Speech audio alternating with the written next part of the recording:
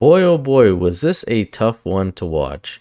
For today's video, we're going to be checking in with none other than Chrystia Freeland, as she was in Winnipeg having a press conference, and the only one question she got from a CBC reporter, who I will give credit to, did a pretty decent job, short-circuited her brain, and this is how it started off. Yes. And you can also ask my colleagues who are here questions too. I don't want to be greedy. That's fine.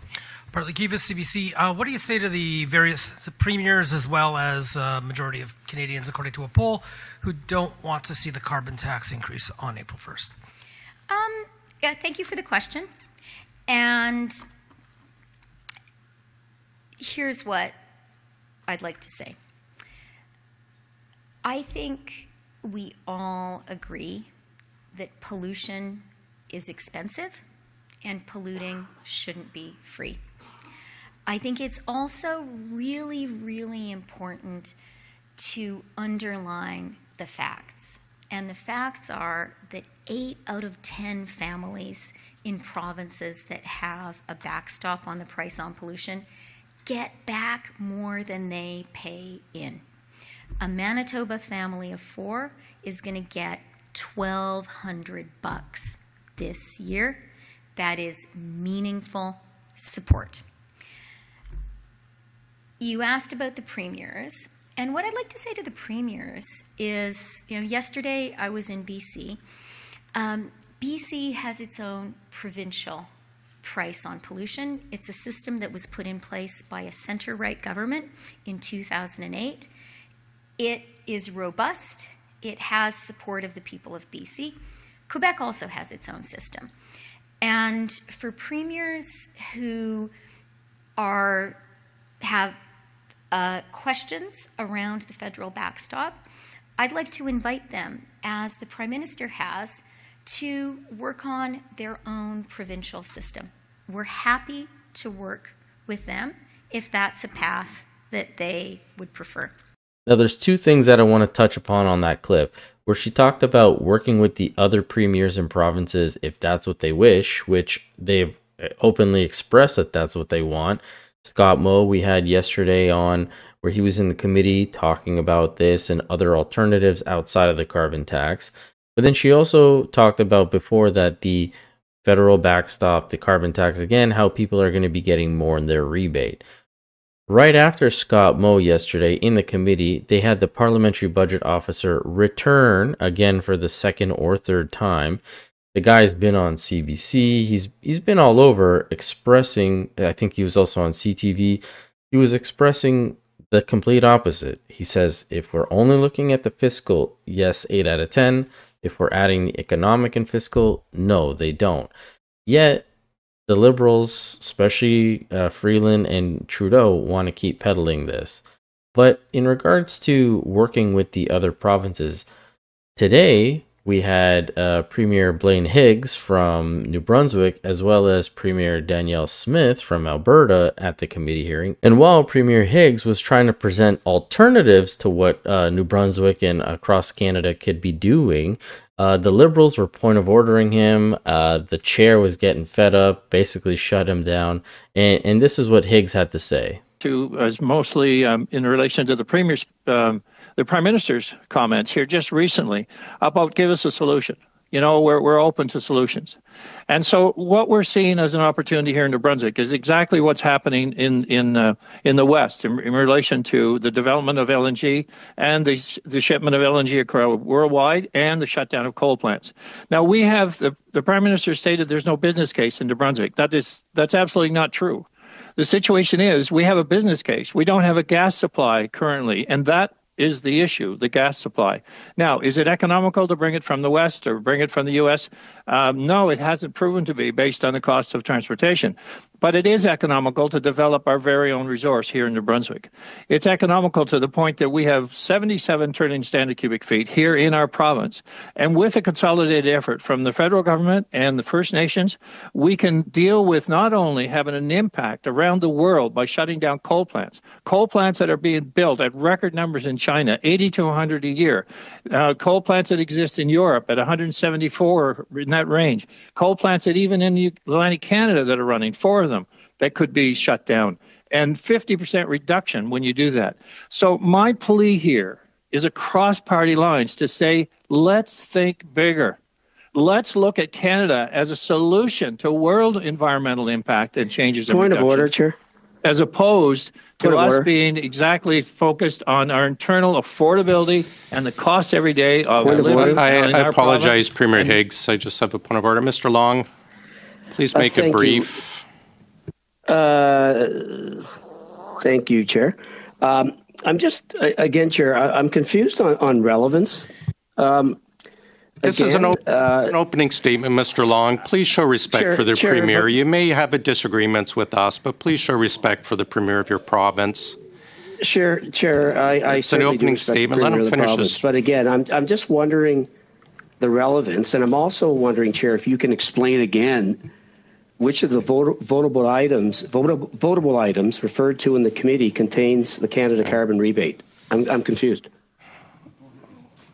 You able to let us know that? Explained that yesterday, Mr. Long. Mr. Premier Higgs, go ahead. That's not a point of order. Mr. Higgs, go ahead, sir. Thank you, Mr. Chair. Now, if you find that kind of thing infuriating, you should have watched the past 2 days of committee hearings with these premiers showing up, because the Liberals literally point of ordered from the start of the committee before anybody even said anything to shut down these meetings. And I might do that in another video. But let's get back to Freeland now for a bit. And the final thing I want to say about a price on pollution is, this is about doing the right thing for the environment, for sure. But having a climate plan is also essential in 2024 to having an economic plan. The only way that Canada can build an economy with good jobs is if one of its foundations is a strong environmental plan. If we don't have an environmental plan, people are just not going to buy the stuff that we build and sell them. So we need to recognize that it is not an option to not have an environmental plan. And one of the things that is really, really a threat for Canada is we have the Conservatives out there criticizing the price on pollution without offering any climate plan of their own. That, to not have a climate plan, is a disaster for Canada's economy. And I've been talking today about young Canadians, because I think we all know we need to be sure the promise of Canada is open to them. It's also incredibly unfair of us today when we think about the younger generation. And this isn't my follow-up, but could you please answer? But it is? No, it's not. Please Okay. answer also en français, s'il vous plaît. You are totally right. That is not a follow-up. Et avec plaisir. Alors. My goodness, it is just brutal and cringy to listen to this woman talk. It's like nails on a chalkboard. Here she is saying that it's a threat to Canada that Conservatives are criticizing the carbon tax. Yet 70% of the population is doing that of Canada, as well as 7 out of 10 premiers. So does that mean we're all threats to Canada because we have this view on the carbon tax? Like, does she not think about what she says? And then she tries to spin that Canada won't be getting outside business because we don't have a carbon plan, when the Bank of Canada just came out earlier this week talking about the problem with Canada is we're not productive. We have low productivity. That's our problem in terms of business. We're falling behind everybody because we're not producing enough, not because of the carbon tax. But when the CBC reporter gives a follow-up question, listen to her just, again, short circuit. She just can't think. There's long pauses. Like, you can think of a loading wheel just on her forehead the whole time in this clip. This is my actual follow-up. Given the fact that you and your colleagues have for a long time been touting the rebate, but increasingly Canadians don't seem to either believe it or buy it, how do you and you have also, as a government, watered down the tax by exempting some fuels, creating what is a different playing field in different parts of the country. Pardon the preamble. How will you market this effectively? How will you convince Canadians who are increasingly not buying into it? How will you convince Canadians that this carbon tax is still an effective environmental tool, let alone a political tool? Look, thank you for the question.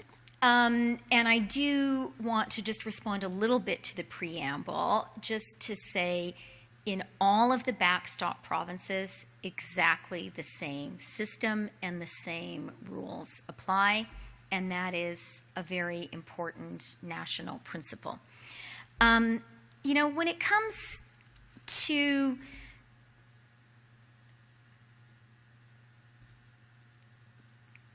the views of Canadians, I think what's important is for us as a government to, first of all, be clear about the rebate and the significant value it delivers to Canadian families, to be clear about the reality that the price on pollution is entirely revenue neutral. None of the money collected stays with the federal government. It all goes back to Canadians. That's how the system was designed, and it's designed that way on purpose. And then, you know, from my perspective, the really important thing is to talk about how essential it is today more than ever, and it becomes more true every single day, for our economic plan and our climate plan to work together. And, you know, I truly, truly believe there is no way to build a 21st century economy in a trading nation like Canada without having a climate plan. Other countries simply will not buy what we produce unless we are producing it with clean energy, unless we are producing the things we export, the things that we have really, really good jobs producing and selling to the world as part of a comprehensive economic and environmental strategy. Next question. Prochaine question. C'est ça? All right. Okay. That concludes today's press conference.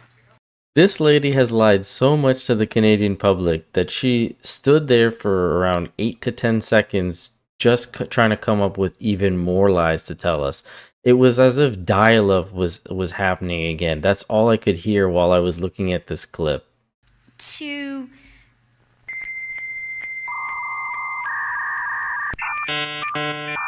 the views. And after that, she just rambled and rambled till she got to the end, where she was so ecstatic that there was no more questions after that. Because this woman is terrible at her job. Every time she opens up her mouth, we know that she's just feeding us more and more lies. She needs to get out of here. But as always, this is just my opinion. I'd love to hear from you guys, so let me know in the comment section below what you think about this. I hope you all have a fantastic long weekend. If you are celebrating Easter, happy Easter. If you're not, just enjoy the weekend off. I typically don't make videos on the weekend, so I will see you guys either Monday or Tuesday. And don't forget to hit the subscribe button to keep up to date, as well as the bell notification. And I will catch you guys on the next one. Thanks so much.